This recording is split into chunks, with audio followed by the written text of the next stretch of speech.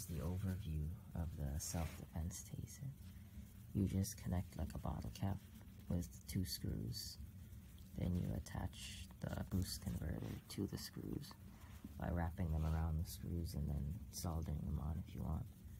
Then you put tape around everything, and so far that's what I have done, and I'll update you when. After everything is taped up like this, then we will wire up the switches, which is one of these push button switches.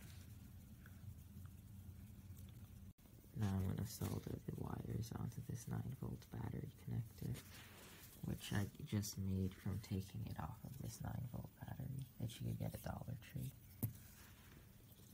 And after you do that, then you just tape the wires to the 9-volt battery connector, and then we'll just attach it to the whole thing.